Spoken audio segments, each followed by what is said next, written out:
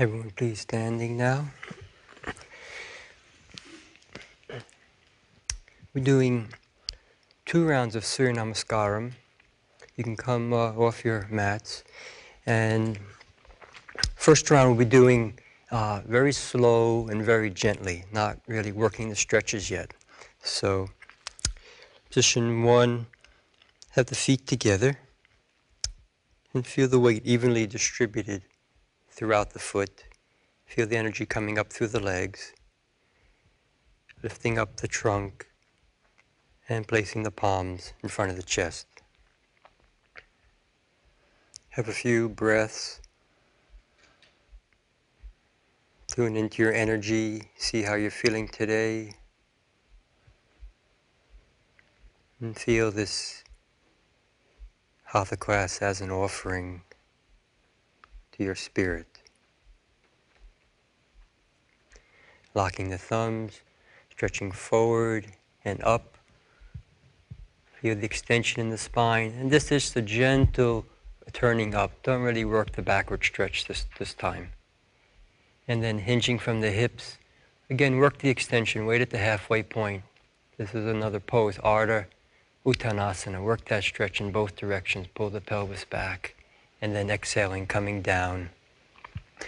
And this also just uses a passive stretch. You can clasp the elbows and just let the body relax with the breath.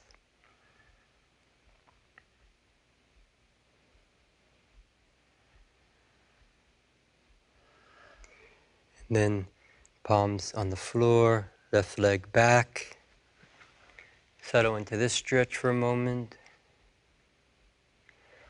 And then we're not going to work it, we're just going to gently do the monkey pose. So begin to lift the trunk up, let the arms still hang down and feel the weight of the pelvis sinking down, distributed between the 2 legs. And now you can lift the arms, but don't arch back yet. Just get to feel the lifting and the sinking at once. That's it, Surya. And then just turning the trunk up, just a very gentle arch. Okay. And then bringing the trunk forward, palms to the floor, and back into the angle position. First you can have the arms a little bit slack and the knees a little bit slack and have the heels up. And then begin to feel the energy moving from the hands through the arms, straightening the elbows. Lift the pelvis up and back and begin to really work the stretch to the spine. And then press the heels down. Good. Knees, chest, and chin to the floor. Feel the arch of the base of the spine.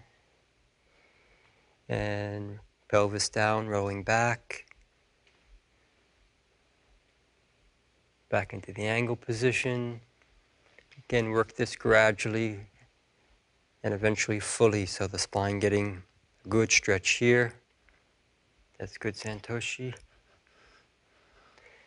Left leg forward. First, settle into that stretch. And then lifting the trunk up. The arms can still be at the side.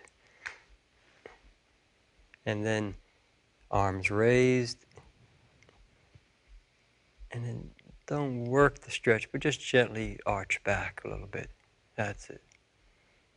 And then trunk forward, palms on the floor. Left leg forward. Relax into this stretch for a moment again with the breath.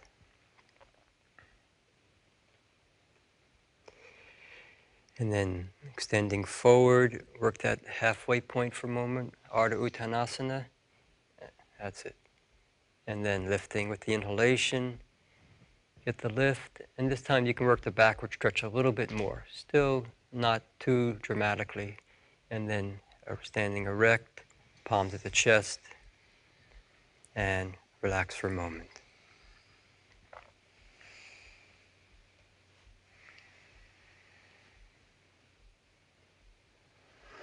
Okay, feet together, palms together at the chest.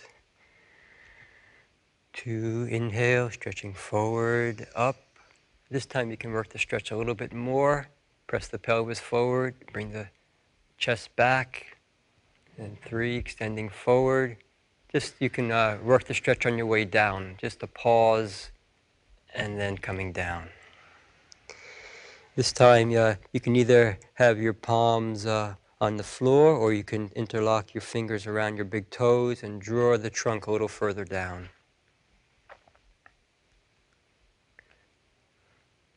And then palms on the floor, left leg back. Raising the trunk up, lifting the arms up. And now you can begin to tilt the pelvis back, draw the chest back. That's it, work the monkey. And now keep this arch, but lower the arms to the side again, and then see if you can take hold of the back leg, anywhere along the back leg, and pull yourself back a little further. So you can take hold of your thigh, that's it, a little higher up the leg, and pull yourself back there. There it is. That's it. And then coming forward again, trunk coming forward, palms to the floor, into the angle position. We'll do the dip. So hold the angle for a moment, work it, and then squatting back, thrusting forward, hold that for a moment, and then raising up. Yeah, I mean, now raise up and back into the angle position. Sorry if I wasn't clear about that. Okay. And then left leg forward, trunk coming up into the monkey, raising the arms up. First work the erect position, and then begin to work the backward stretch. And then you can keep this arch, lower the arms, and see if you can take hold of the leg somewhere. Yeah, you can take hold here. There it is. And then coming forward, and left leg forward. Again, you can either take palms on the floor, take hold of the big toe, draw the trunk. Use the breath with this and begin to work the stretch a little bit. And then on the next inhalation, begin to extend out with a flat back. Pause at the halfway point, and then continue up. And now you can work the backward bend as far as you'd like, pressing the pelvis forward, getting a good stretch between the pelvis and the ribs, and then coming forward. And arms to the side, feet apart.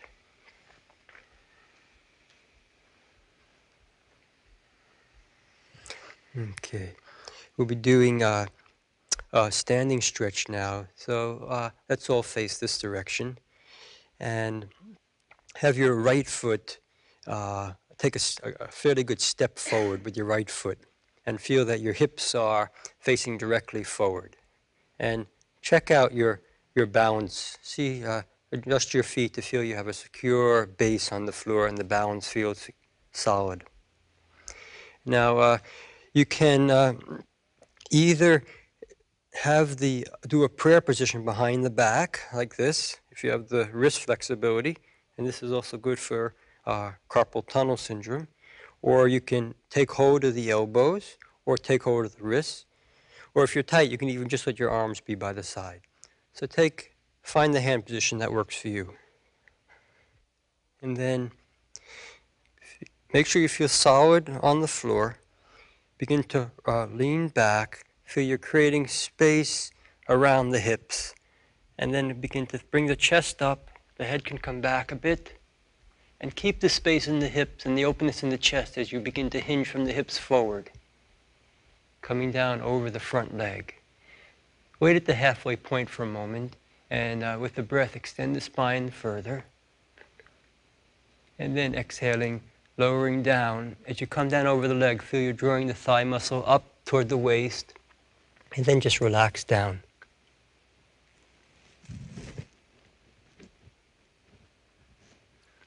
Breathe comfortably.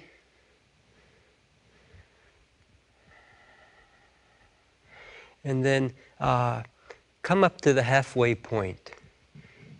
Work the extension for a moment. And then interlock the fingers behind the back. Bring the arms overhead, rotating the shoulders forward. And then again, come down over the leg. This is a variation of this. Parsvatanasana. That's it. See if you can straighten the front knee. And now if you're steady and comfortable in this position, then you can begin to bend the front leg, draw the back leg back a bit, and see if you can draw the face toward the feet.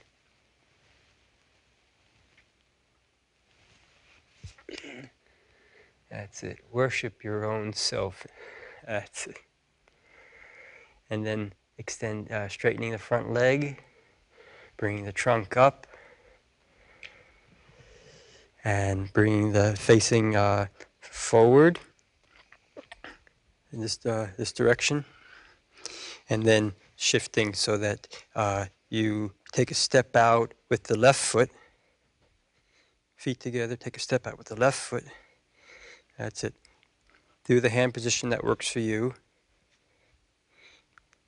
Feel the secure base,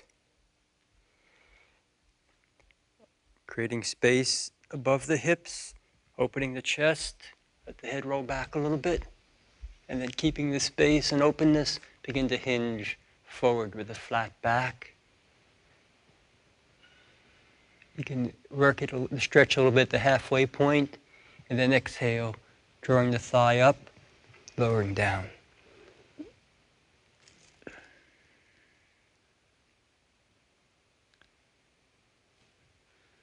The breath is relaxed and relaxing. And now raise the trunk up to the point where the spine is erect. Interlock the fingers behind the back. Draw the shoulders overhead, and exhaling, come down again.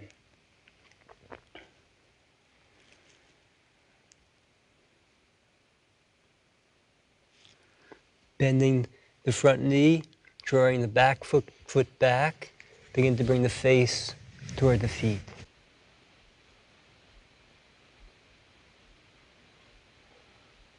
That's it. Let the arms just relax overhead. Open the shoulders. That's good, Anandi. And then straightening the front leg, lifting the trunk up, and standing.